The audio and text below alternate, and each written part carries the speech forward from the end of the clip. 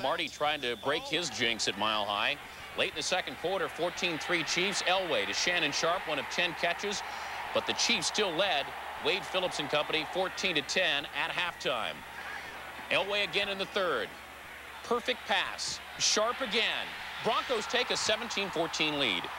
KC defensive coordinator Dave Adolph thinking big play.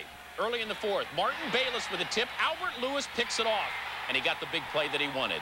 The ensuing Chiefs drive, it's Joe Montana looking for Willie Davis. Montana's second TD toss of the day, 21-17 Chiefs.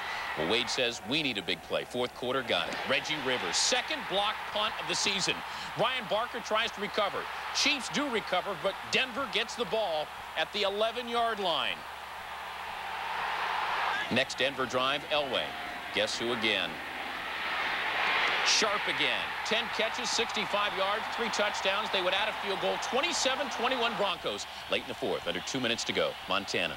Could he lead the charges against Wade Phillips? Elway certainly concerned. An innocent bystander. 2nd and 7. Montana to J.J. Burden, the first down. But they would eventually get to a 4th and 6. Could Montana come up with a miracle play?